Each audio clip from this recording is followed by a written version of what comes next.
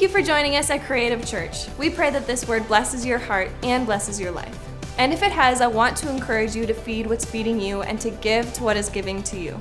The easiest way to do this is to visit creative.church/give. Thank you for your faithfulness and your generosity. Again, we pray that this message blesses your heart and blesses your life. Come on, Creative Church, amen. Out here with my son, Nicholas. Hey, guys. And I've got a word for you today on grace. Anybody need grace? 4 people. Anybody else need grace? How about mercy? Anybody else need mercy? I'm going to preach to myself today. Hey, let's give our junior high students a big God bless you as they head out. We love you. We're proud of you. And hey, it's our 11 o'clock today. It's our first 11 o'clock service in our new home. But I was like, I got to preach today on grace and mercy just to myself. I was so frustrated just getting here today. Oh my gosh, with the kids. I was like, I'm going to have to get saved before I even preach. I woke up, there's like dog pee, dog poop. Like someone had put glitter all over the ironing board. You can't just get it off. It's like glitter. If you ever see me on Sunday and I'm covered in glitter, I don't want to be. It's not like my intent. It's just how it happens sometimes. But just challenges, I'm like, I'm going to have to pray all together. So I'm like, I'm good thing I'm preaching on grace and mercy today. But I've asked Nicholas to come out here and just pray a prayer over all of you. And I want to encourage you to teach your children to pray. Can I get an amen on that? Teach them to pray. Read the Word of God with your children. Barna study says only 10% of evangelical parents read the Bible with their children. And so I really want to encourage you. What kind of pastor would I be if I didn't encourage you to do that, right? So I want you to read the Word. But pray for me today. Would you just stretch forth your hand and pray for me as Nicholas prays for Dad? Dear Lord God, please help my dad. God, I declare that you'll give him wisdom and strength. God, I also declare and I prophesy that everybody in this house will know you. I prophesy that your Holy Spirit will fall on top of them and they'll be healed, set free. In Jesus' name, amen. Amen. Come on, give him a big God bless you. Thank you so much. All right, grab your Bibles. Let's go to work. If you have them, I want you to turn with me to the book of Acts, Acts 4 and 33. And this is dealing with the New Testament, dealing with the Apostle Paul. And it says, with great power, everybody say great power. Great power, the apostles gave witness to the resurrection of the Lord Jesus Christ. See, that's why I was trying to teach you that when you talk to your children, you talk to your teenagers, you talk to your middle school students, their faith can't just be in the Bible. Their faith has, a big part of their faith has to be rooted in the resurrection. The resurrection is what caused these disciples to have a completely 180 in their attitude, their personality, their disposition. How do you go from taking men that are scared of death to now they no longer fear death unless they saw Jesus come back to life? How do you take a man who is like completely terrified and now he's like, you can't hurt me. Kill me. You can't, there's nothing you can do. How do you take the fear of death away other than they saw Jesus come back to life? They witnessed the resurrection. And the faith that your children has to be seated, even yourself, rooted in the resurrection. This is what empowered them. With great power, the apostles gave witness to the resurrection of the Lord Jesus Christ. And great grace, everybody say great grace. Great grace was upon them all. Great grace was upon them all. So the reality is mistakes are the price we pay for a full life if we learn from the mistakes we make. That's the price we pay if we learn from the mistakes that we made. How many of you have made some mistakes? Yeah, the rest of you are liars. Right? Everybody has made mistakes. And the issue is not are we going to get knocked down. The issue is are we going to stay down? We're going to make mistakes. We're going to stumble. We're going to fall. We're going to have difficulties. The Bible says man is but a few days and full of trouble. And the reality is you have to be resilient. Be a little bit of a Timex Christian. Take a licking and keep on ticking. There you go. And mistakes are the catalyst if you put them in the hands of God. So if you take your mistakes and you put them in the hands of God, they become a catalyst to move you into the things that God wants you to do and to be. So do not let mistakes destroy you. Heaven wants to make you, hell wants to maim you, and both want to use your mistakes to do it. God wants to use your mistakes. So does Satan. And the adversity that we face wants to mock you the rest of your life for the mistakes that you made. And the reality is you didn't make them. Everything Satan said about you is not a lie.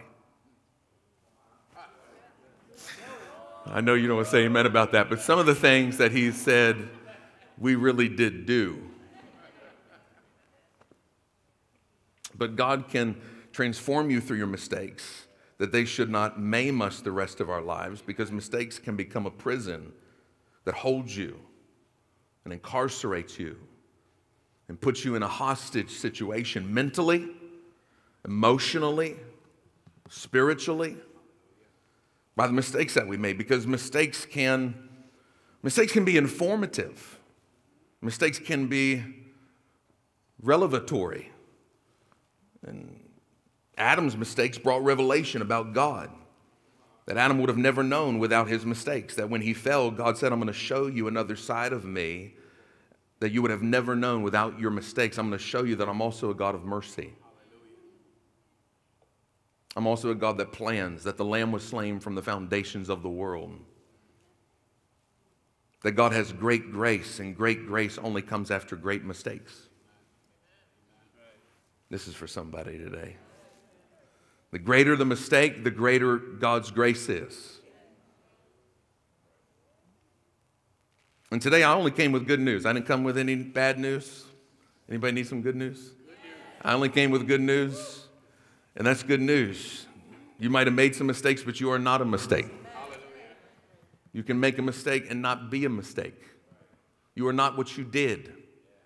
You are who God says you are, which means you can do what he said you can do, which means you can have what he said you can have. You are not what you did. How many of you ever told a lie? So you can tell a lie, but you're not a liar. You may have stolen something, but not a thief. So the reality is, I'm not what I did. That I am the righteousness of God revealed to this generation. Of God's mercy and God's grace and God's forgiveness. That I don't even worship him because I'm good. I worship him because he's so good to me. That no weapon formed against me can prosper. And people say, look at you, I know your life. You were doing this just last night. You're a hypocrite. Look at you up worshiping God. I'm not worshiping God because I never did anything wrong or do anything wrong. I'm worshiping God because he loves me in spite of my mistakes, in spite of my failures, in spite of my mishaps and my shortcomings. He's so good to me. Some people say, well, if you're not good, God won't bless you. But that's not true, because the Bible says it's the goodness of the Lord that leads to repentance. That God says, I'm going to be so good to you, it's going to make you want to repent. How many times I blessed you when you didn't deserve to be blessed? How many times I was good to you when you knew you didn't deserve for me to be that good to you? You ever had God just be so good to you and you knew that you didn't deserve it? You knew the life you were living. You knew that you were in sin. You knew that you were in debauchery. You knew that you were in, just me. I'm the only one in here. And God was just, he blessed you over top of the facts, the circumstance, and the situation. He just blessed you in spite of it. And he was so good to you, and you knew that you weren't being good back, that it just made you go, God, I got to change. And it was his goodness that led you to repentance. God still, he says, I still have a plan for your life because he has great grace. You might be down, but down is not your destiny.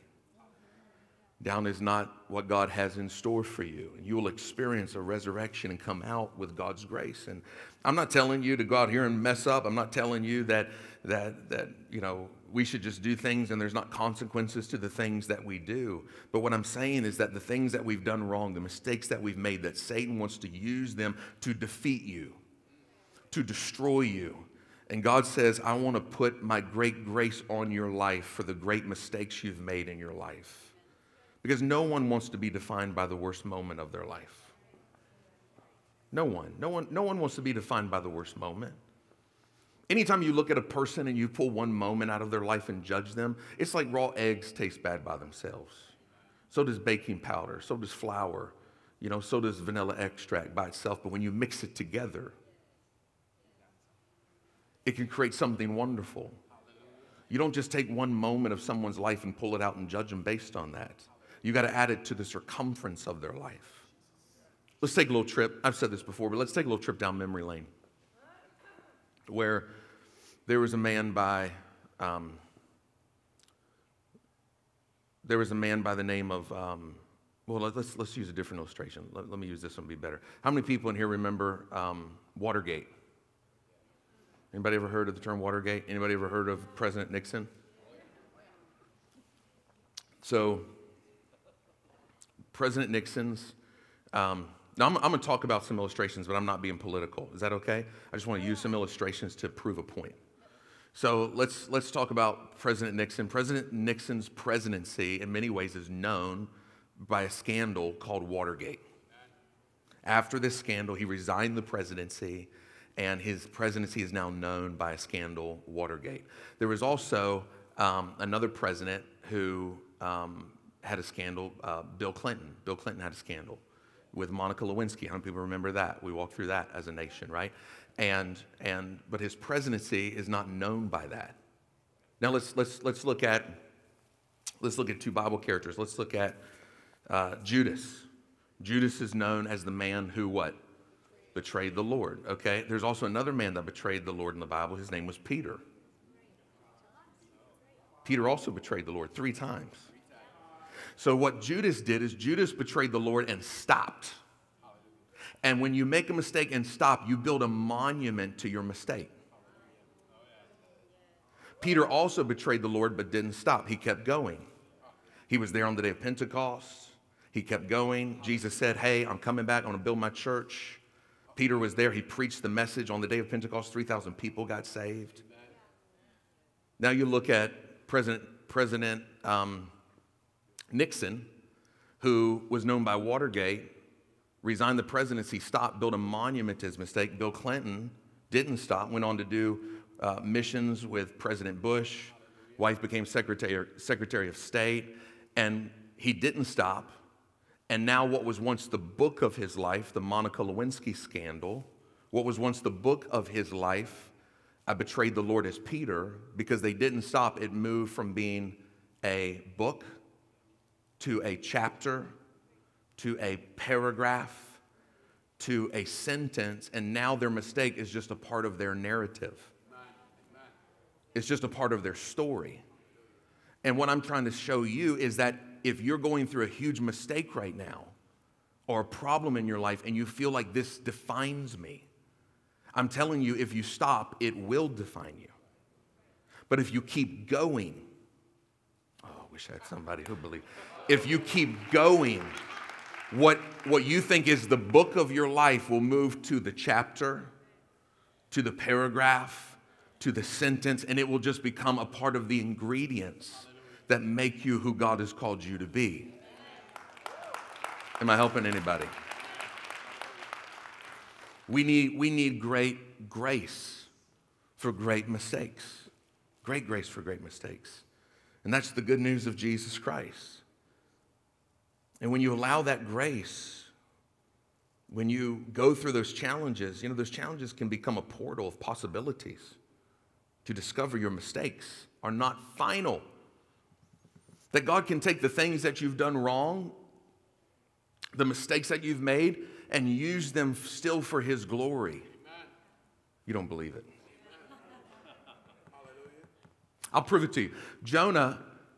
God told Jonah to go to Nineveh. He didn't want to go to Nineveh because he didn't like the people. He was racist. He didn't want, y'all don't think this, that's what I'm trying to say. This stuff's in the Word. He didn't want to go. He didn't like those people. And God was like, no, I want you to go. He's like, I don't want to go. And God, he went on a boat to go the other direction. See, that's why you got to know what God's will is for your life and not compare yourself just to other people, because God didn't have a problem with those other kids going to Tarshish. But if you get on that boat, I'm going to call a whirlwind to come get you, because you my child, and don't think you grown. Now, after I saved you and delivered you and took you through college and did everything that you going to get on that boat? Well, the other kids is going to Tarshish. I don't care what them other kids are doing. If you get on that boat, I'm going to call a whirlwind to come get you. And that's what God did. And he ended up going down into the belly of the fish for 3 days. This was his mistake. And God prophesies. He fulfills a prophecy because it was prophesied just as Jonah was in the belly of the fish for 3 days. So shall the Son of Man be in the grave. That God used his mistakes to preach the gospel. I'm trying to tell you that God can take the things that you did wrong and use them to still promote his message of grace and healing and the resurrection of Jesus Christ.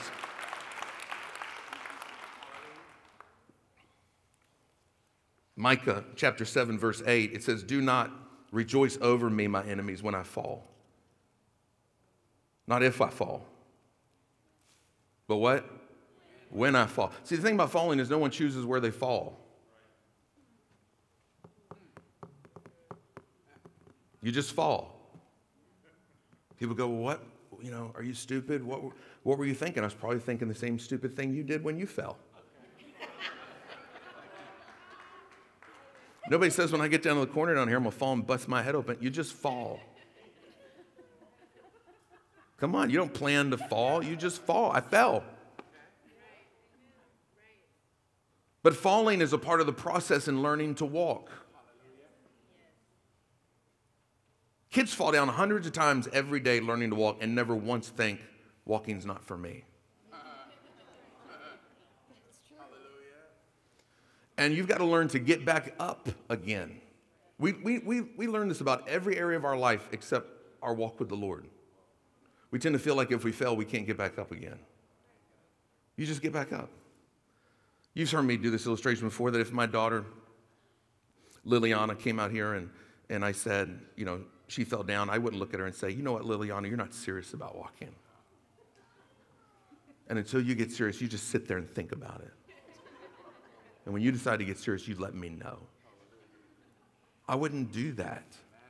What would I do if she fell? Come on, you can do it. Come on, get back up. Come on, you can do it. Just get back up. Just get back up again. Just get back up. And we understand that about every area of our life except our Christianity. That if we make mistakes, it's just a matter of getting back up again. Am I helping anybody? Yeah. That when I fall, I will arise. When I sit in darkness, the Lord will be a light to me. Do not let failure become final in your life. Do not let one mistake in your life define your purpose and your destiny. Because hidden in every mistake is a portal of possibilities, a doorway of discovery. And he does not want your mistakes to be a prison. He wants them to be a pathway to a greater revelation of his grace in your life. And if God has forgiven you, has God forgiven you of any big mistakes? Then you should be a person of grace. You should be a person of healing. You should be a person that goes to people and says, look at me. God, if he did it in my life, he can do it in your life. If God healed me, he can heal you. If God delivered me, he can deliver you. God will never define you by your worst mistake, and you don't want to be defined by it. People want to. Critics want to. But God will not define you by the worst moment in your life. He doesn't have an elder brother spirit. That's what the elder brother did in the story of the prodigal son. The only one that brings up the past of the prodigal son is the older brother. The father didn't say anything about it. The father said nothing to him about it. He said, you're home. Come on, bring the ring, the shoes, the robe, put it on them. Let's party. Let's celebrate. Let's dance. Let's eat. He never brought it up. The father did not bring up his mistakes. The only person that brought it up was the older brother. Don't join the devil's side. He's the accuser of the brethren. Don't define people by their mistakes. Mistakes and failures have consequences, but they are not supposed to define your future.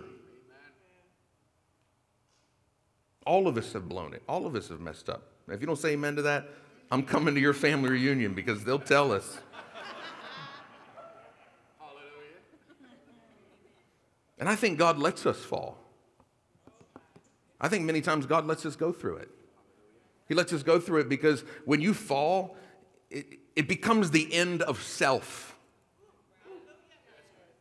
And it becomes the end of self-righteousness.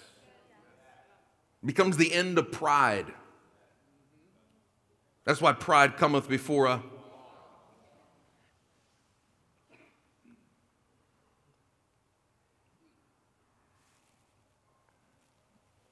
Because if we don't learn to listen through God's word, we don't learn to listen through God's men and women that speak to us, our pastors, our parents, our teachers, then God speaks to you through your circumstances. Because pain is a powerful teacher. Grandmama said, if you don't listen, you're going to feel. How many people have ever felt because you wouldn't listen? Lord Jesus. We've all made mistakes. And sometimes when you make mistakes, you just feel like, how could I be so stupid? How could I be such an idiot? You beat yourself up. Abraham made mistakes. That's one thing I love about the Bible. The Bible's truthful. It's not this book of everybody that God used was perfect. God used everybody in the Bible that God used was just huge mistakes. Huge failures. Abraham lied. Abraham slept with another woman that wasn't his wife. And God didn't bring it up. God said, because you repent, I'm still going to use you. I'm still going to let you be the father of many nations. I'm sure his wife brought it up enough where God's like, I'm not going to bring it up because I know. I already know.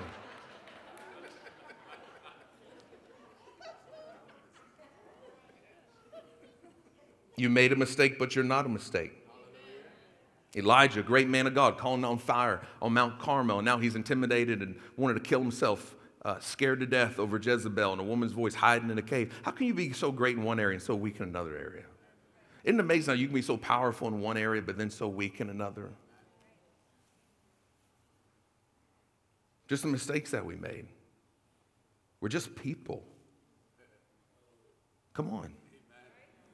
We're just people. We're not machines. We're just people. And we get so inundated with looking at all this stuff that other people post and other people say and other people do. It's like most of that stuff is lies. Anyway, they post Tuesday night, date night, but not Friday night, fight night. They don't post everything that they go through. That's why you got to be careful letting other people counsel you about your spouse and counsel you about your children and counsel you about your companion, because they'll say, honey, if that was me, I wouldn't take it. That's why it ain't you. Everybody don't have the anointing to be married who you're married to. Everybody doesn't have the anointing to raise the children that you have.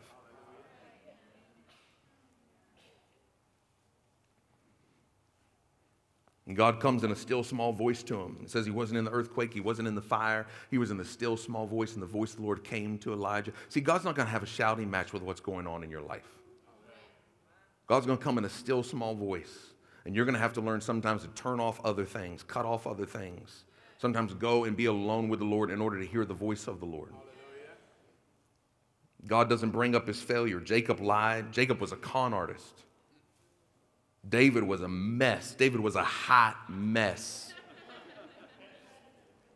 He committed adultery and then got this girl pregnant and then killed her husband.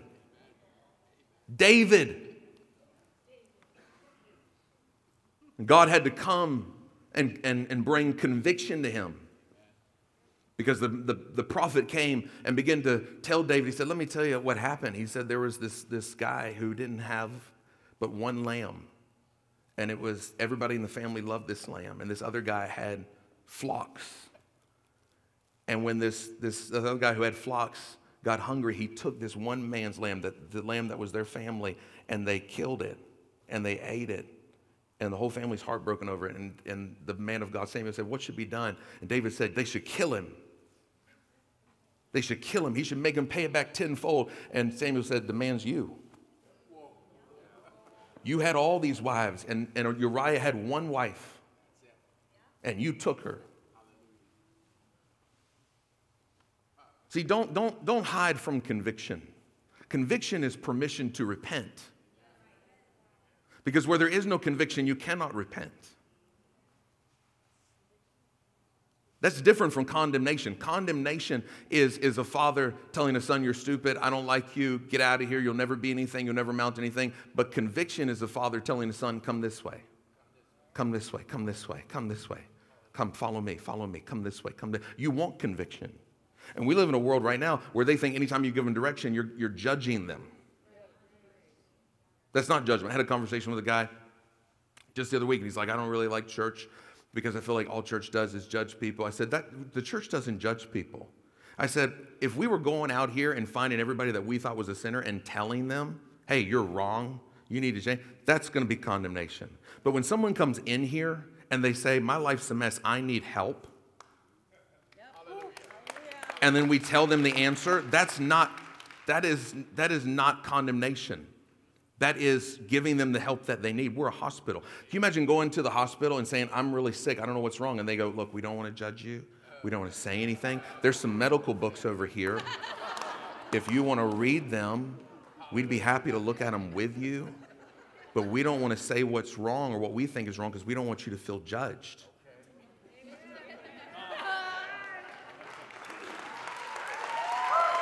It'd be insanity. You say, I need to know what's wrong. See, sometimes somebody has to tell you what God's best is for your life in the Word. This is God's best. I'm not judging you. I'm telling you what God's best is. And when I go to the doctor, they weigh me. For some reason, they're still checking my height too. But they weigh me, and then they look at you, and then they're like, the doctor will be in shortly. And they put you in the little room. You know, you're sitting on the table, your feet don't touch the ground. You don't have any clothes on this little gown with no back. You feel like an idiot. Anyone who comes in now looks more intelligent than you. Pants always beats no pants. And he's coming in and they tell you what you weigh, and then they tell you what you should weigh. And this is an awkward conversation. But it's a necessary conversation. Because if I just go based on how much room's left in my sweatpants, I'm good. So I need somebody to tell me where the best is for my life and let me make decisions from there so I know how far off I am from where I need to be. That's different from walking out into society and every person that's overweight going, you should lose weight, you should lose weight. That's condemnation. But when a person comes in and says, I need help, what kind of love is it for us to not tell them the truth? In love. Because grace lets people belong, but only truth sets people free. Am I helping anybody today? Peter was a mess. Peter lied, cussed. And Jesus, he showed up after the resurrection, cooked Peter a meal, and Jesus didn't ask for the keys to the kingdom back. He didn't say, you know what, I got to get rid of you. You really let me down when I needed you. This is not a game, dude. I'm like dying, and you're like screwing up. He didn't sue. Jesus didn't even bring it up. He didn't even bring him up. In fact, when Jesus resurrected, he mentioned Peter by name. He said, go tell my disciples and Peter to meet me. If you talk about the ultimate shout out. Like that is the ultimate name drop.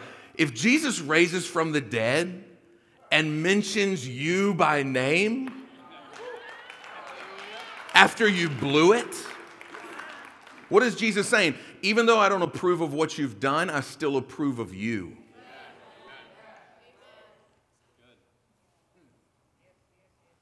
With great grace. Great grace. When you've made great mistakes, God will never give up on you. I've made so many mistakes as the pastor of this church. Dear Lord, I've made so many mistakes over 18 years. Stupid stuff. Just stupid, idiotic, ridiculous mistakes. And Jesus never once came to me and said, I want the keys back. I don't want you to do it anymore. He never did that to me.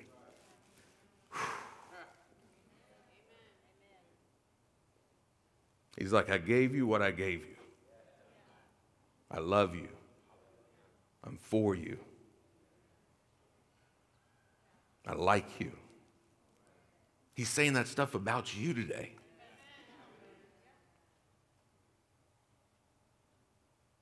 Some of you know you don't deserve the spouse you got. You know you don't. You know you don't deserve the kids that you got. God's just been so good to you. Some of you have jobs that you're not qualified for. Other people were more qualified for it, but God gave it to you because He loves you and He trusts you and He likes you. Come on, somebody.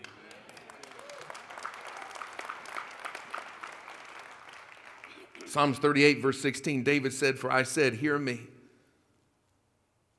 Least they rejoice over me. At least when my foot slips." Not if, but when my foot slips. You're going to make mistakes. You're going to make mistakes. You're going to have failures and shortcomings and flaws and difficulties. Even your church.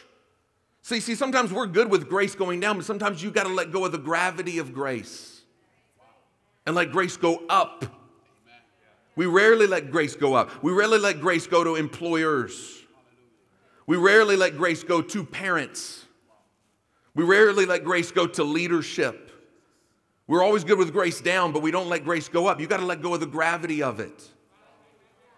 You talk about your parents and what they didn't do right. You wait till your kids grow up. And when they sit there talking about you and how they feel like they messed up because of what you didn't do and what you didn't, you better learn to teach them to let go of the gravity of grace.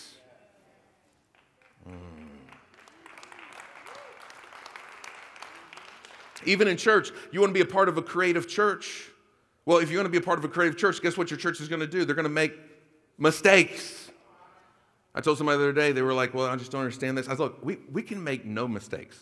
It's really simple. We just do the exact same thing every week. We do the exact same thing. We never change anything. And I can take you to churches in the Twin Cities that have been doing the exact same thing for years and years and years, and they don't make mistakes. And because it's the same. But if you want to be a part of something that's creative and inventive and changing, guess what there's going to be? Mistakes. There's going to be mistakes. I can take you to places where there's nothing. I can take you to my parents' home. Everything is exactly. When they wake up, it's how it was when they went to bed. Everything is exactly the same. Nothing moves. It's right there. There's no glitter on the ironing board when they woke up. There's no, why is this here? What happened? There's none of that. There's no cereal bowls in the closet.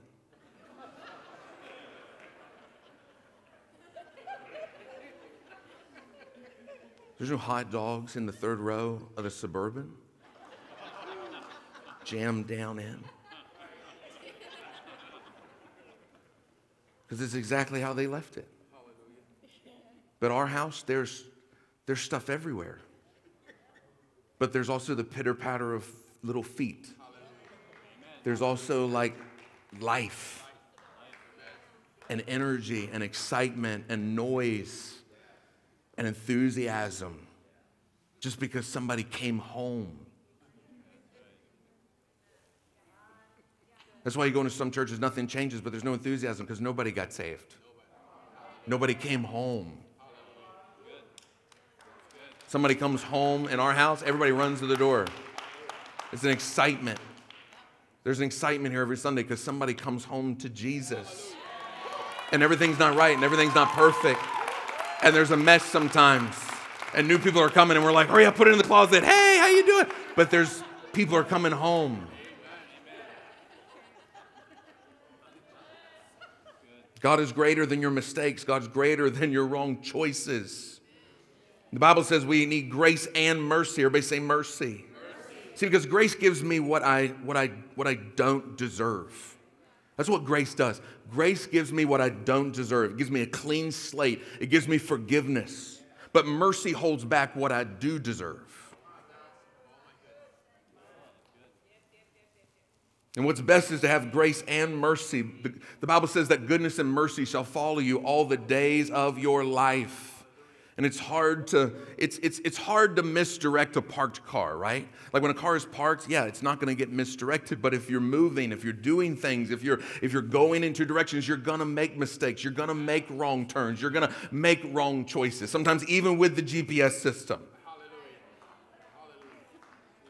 But God, just like the GPS system, can recalibrate your life and cause you to still get to the destination that He has for your life. Because when you make a wrong turn, the GPS says recalibrating. And it will come up with a new strategy, a new road, a new way for you to still get to where you're trying to get. You may not always get there when you wanted to get there, but you will still get there. And even when you make mistakes, when you make wrong turns, God will still recalibrate your life. God, that's for somebody. Where you can still get to your destination. And the people who sit back and judge everyone by their mistakes mostly don't do much themselves. It's better to try and fail than never try at all. Psalms 145:8 says, "The Lord is gracious and full of compassion. He is slow to anger." Come on. Come on, church hurt. Come on. Talking to you, slow to anger. Why are you so mad? Why are you so doggone mad? You can't live like that the rest of your life. Get that out of you. Get that out of you.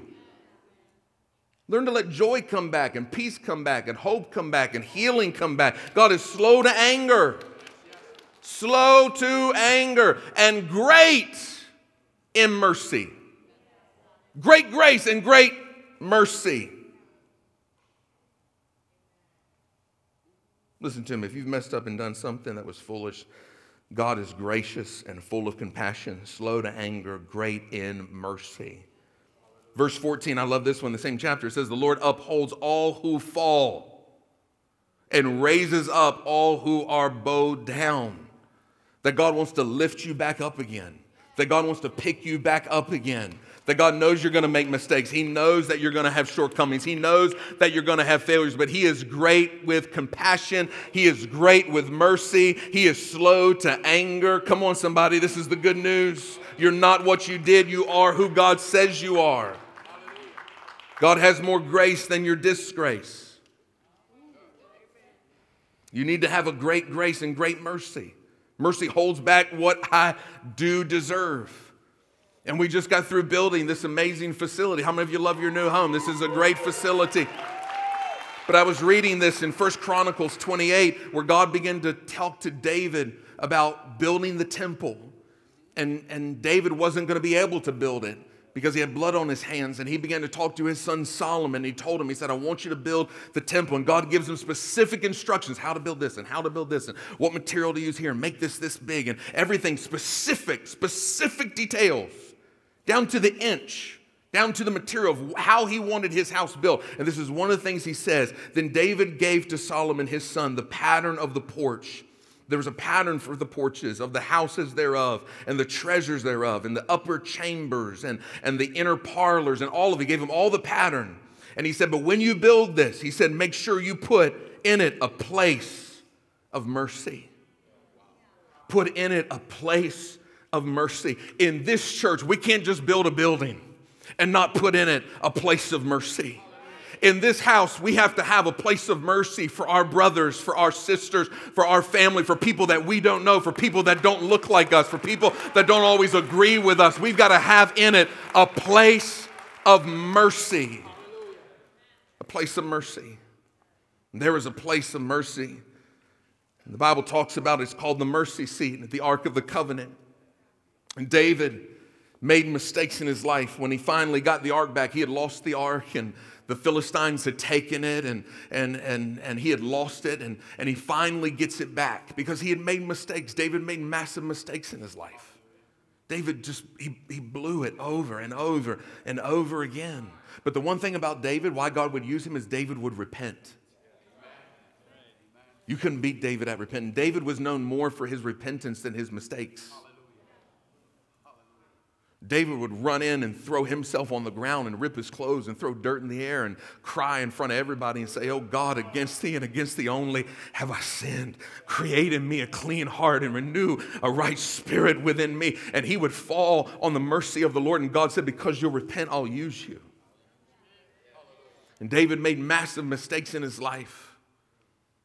And when he finally got the ark back, David never, you can read it, you can check me out on this, David never refers to the Ark of the Covenant again as the Ark of the Covenant. From that day forward, when he got it back, he refers to it as the mercy seat. The mercy seat. Over and over and over again, from that day forward, he used it as the mercy seat, because before it was just church, before it was just religion, before it was just something that God did, before it was something God, but now I have a personal experience with forgiveness. I have a personal experience with God's mercy. I have a personal, church isn't just church, it's a mercy seat. Church isn't just church, it's a mercy seat. When I come here, it's not just a building, it's a mercy seat. It's a place for me. The altar is no longer just an altar, it's a mercy seat. It's where I met God. It's where God forgave me and cleansed me and washed me and delivered me and procured me. It becomes a mercy seat in your life. When you come in these doors should be a place of mercy for you. This is where God forgave me. This is where God restored my marriage. This is where God restored the relationship with my children. This is where God restored my confidence and the calling and the plan that he had for my life. It wasn't just church. He'd had a personal experience. And if you want restoration, you got to be in God's presence. That's what was in the ark. It was a rod. Aaron's rod was in there. It was a branch, an almond branch that was cut off, and it was in that box. And when it got in the presence of God, even though it wasn't connected to the ground, it was connected to him. And it would bear forth fruit. See, I wish I could talk about that. Just because when you get connected to God, God will help you be fruitful when you shouldn't be fruitful. God will help you live when you should die. God will help you. You can only live in his presence. Because some of you have been cut off, and the only way to live is in his presence. It had the law in there, the 10 Commandments, the pot of manna, but there was a 2-inch thick lid on top of this ark, and that was called the mercy seat, where the presence of God would dwell. Right on the mercy seat. And the priest would go in once a year, and he would put the blood of an innocent lamb on that mercy seat, that when God would look down, he would not see the law and look up and see you and say the wages of sin is death, but he would look down and see the blood, and when I see the blood, I will pass over you. Mercy. Everybody say mercy. This is what we need. We need mercy. Come here, Jason. Run up here real quick. Just come this way. Come up here. So let's say this is the ark. Let's just stand right here. Let's say this is, face me. Let's say the Ark of the Covenant is here. And on top of that ark is a 2-inch thick lid of solid gold called the mercy seat. And the priest would go in and he would put blood on the mercy seat. And then on top of the mercy seat would be these cherubims. And God told Moses how to build it. He said, you get the cherubims, and they had wings, and their wings, stretch your wings, your hands out like this. These would be the wings, and they would be right there, and they would touch. And then God told him, he said, when you build this, just keep your hands up like that. When you build it, he said, I want you to have their wings outstretched, but I don't want the cherubims to look at each other. I want them to look down. So just look down. So I want them to look down. So when they stand there and they are in agreement, but they're not in agreement because they see eye to eye. Oh God. They're in agreement through the blood. So my agreement with you, my ability to stand with you, my ability to connect with you is not that I see eye to eye with you on everything. It's that we see the blood. It's that we both have been forgiven. It's that we both have been saved. It's that we both have been pleaded by the precious blood of Jesus Christ, and nothing can save us, nothing can deliver us, and nothing. See, that's what America needs. That's what the church of Jesus Christ needs. That's what causes black men and white men and people of every ethnicity and culture and tribe to come together. It's not that we see eye to eye. It's that we have the blood. We are agreement and brothers and sisters through the blood. Thank you, Jason. It's the blood of Jesus that causes us to have agreement. It's not that we agree on everything. It's not that we have unity on every area of life. It's that how I can come into agreement with you and touch and agree is through the blood. That's why we can't have a church if we take the blood out. That's why we have no gospel if we take the blood out. That's why we don't have a church if we don't preach Jesus. If we don't talk about the spotless blood that was shed for our sins, we don't have a church. Because mercy is the thing that Jesus cares about. You can, for the sake of time, I don't have the time for it, but if you have time later, you should go back and read the Beatitudes in Matthew chapter 5.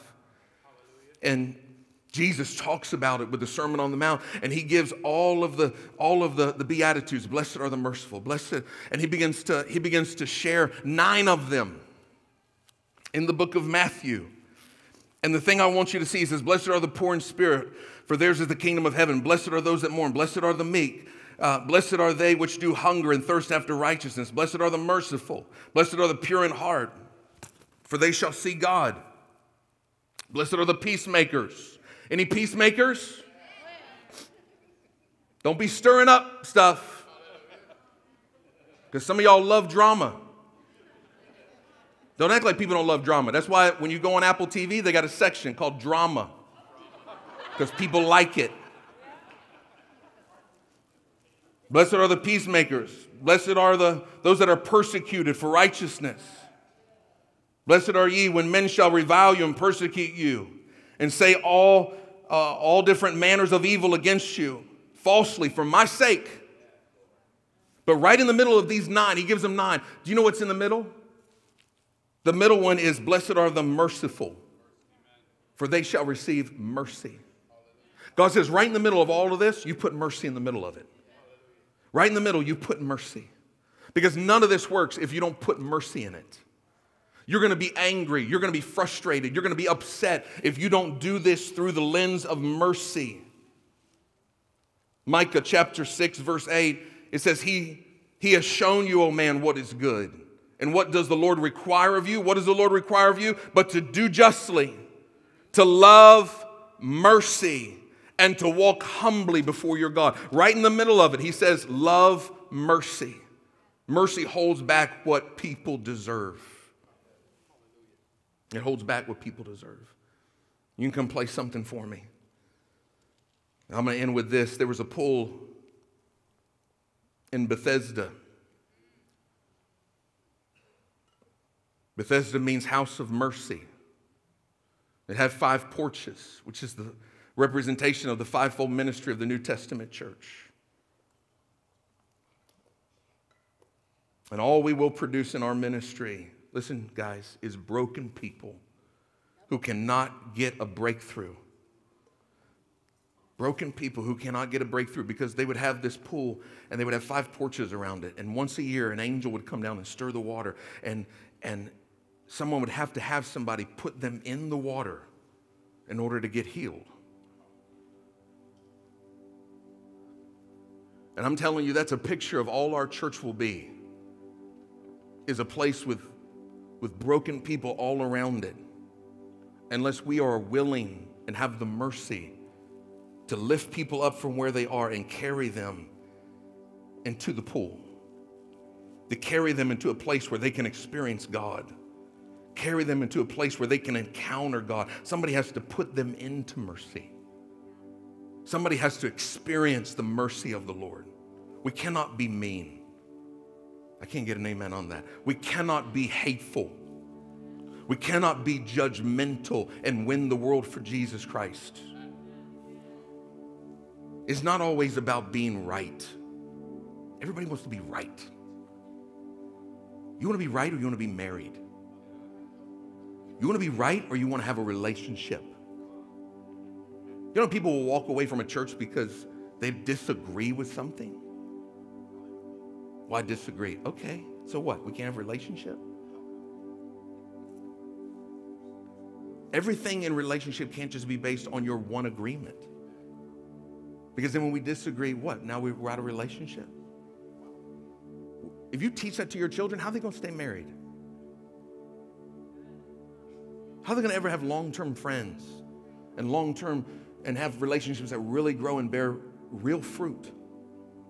If the minute they have a disagreement, that's why when they come home and they have a disagreement with somebody, you say, well, don't you ever talk to that kid again? Don't you ever? You're teaching them to walk away when they disagree, rather than to be able to maintain a sense of relationship even though we don't agree on everything.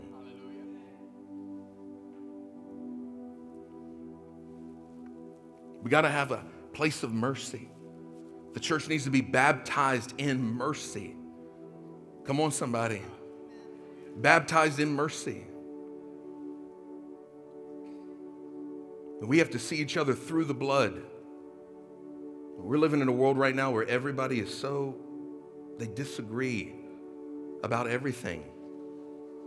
I've never seen Christians so angry. Come on. You are in the world, but do not be of the world. Be angry and sin not. It's quiet. I can't get nobody to say amen to me.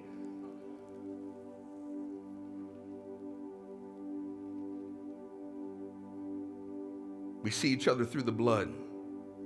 That's how you stay married. Come on, somebody. That's how you stay married. I may not see eye to eye on you on everything, but I made a commitment to you. I made a vow to you. You hurt me, but I love you. You upset me, but I forgive you. You broke my heart, but you are mine, and I am yours. And entreat me not to leave you. Your people shall be my people, and your God shall be my God. We are not perfect people. Our families are not perfect. Our churches are not perfect. But we have to see each other through the precious blood of Jesus Christ. And when we do that, there's something beautiful that happens. And our church needs to start fasting and praying. Did you hear what I said? Our church needs to start fasting and praying. And some of us need to fast words. I heard a story of a man who fasted words for him.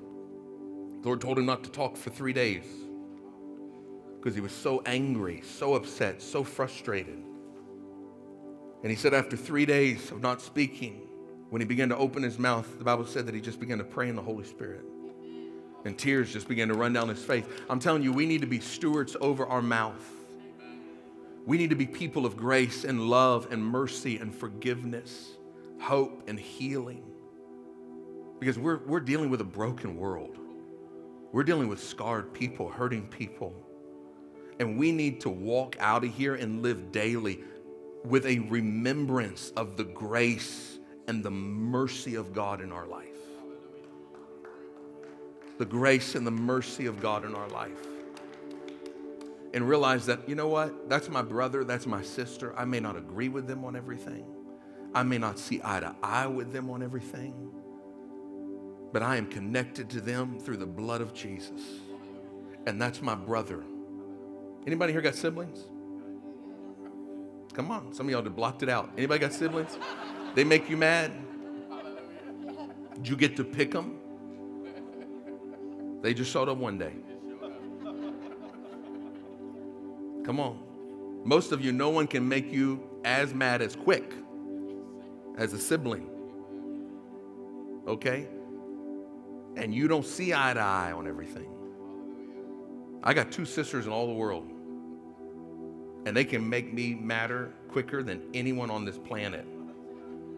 But if you do something to them, I'll drive my car over top of you. Because that's my sister. She may wrote you a bad check, but that's my sister. She may cuss you out, but that's my sister. And if you hit her again, I'm going to... Because that's my sister. See, we come into church and call people brothers and sisters, but we're so quick to walk away. You are connected through a totally different level than agreement. That's your family. That's your family. We are the family of God. And people come in here every Sunday. Let me tell you what, you don't get to pick them. They just show up one day. Hey, I'm your brother.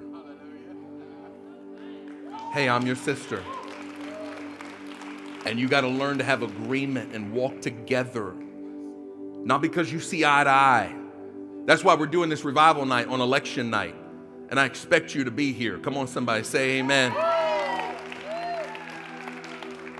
I pastor independents, I pastor Republicans, I pastor Democrats, I pastor people that are not allowed to even vote. I pastor people that are not Americans. And they're our brothers and they're our sisters.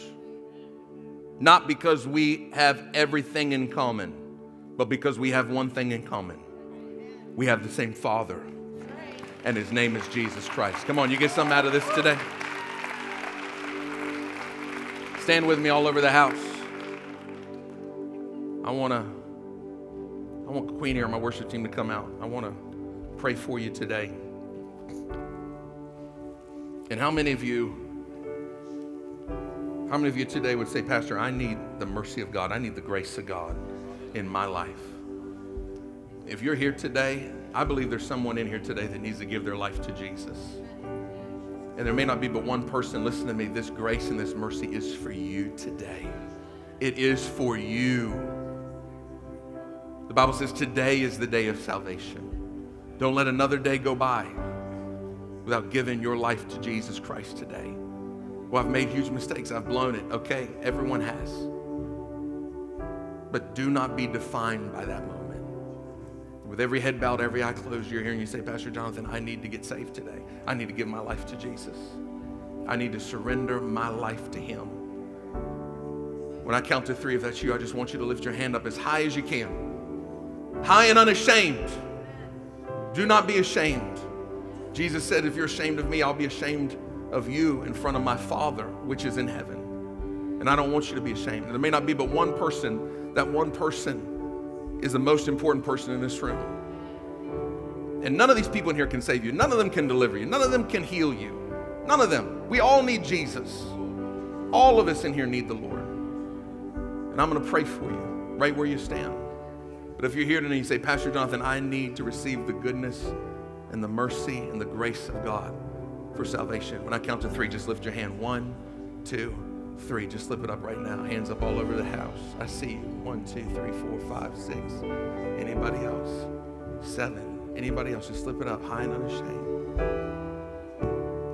8. I see you in the back. 9. I see you in the back. Can we give God praise for 9 people who want to give their life to the Lord? Come on.